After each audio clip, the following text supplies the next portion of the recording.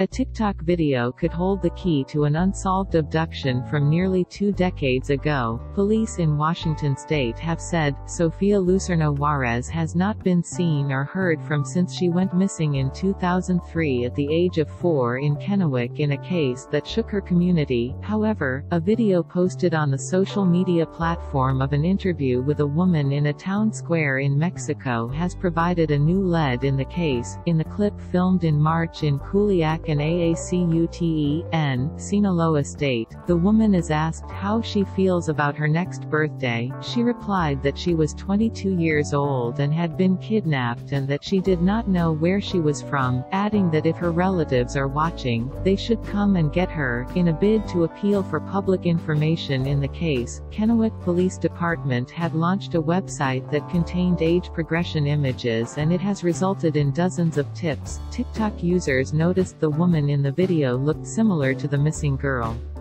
In a statement, police said it was aware of the TikTok video and that an investigation is being conducted into that. CNN reported. Kennewick Police Special Investigator Al Wenner said police had contacted the TikTok personality whom he did not name and who is helping try to locate the woman interviewed. Much hinges on whether they can find her and conduct a DNA test, Wenner added. The Kennewick Police website outlines the details of the disappearance.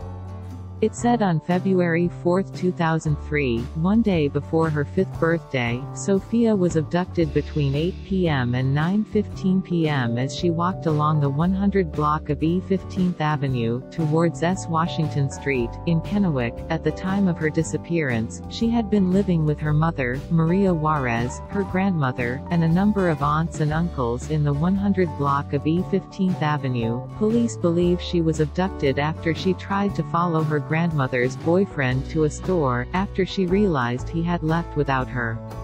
Her mother went to her grave not knowing what happened to Sofia, the page said, describing the girl as a beacon of sunshine who had a bright and innocent life stolen from her. Her family, friends and community have lived under a dark cloud since she was taken from us.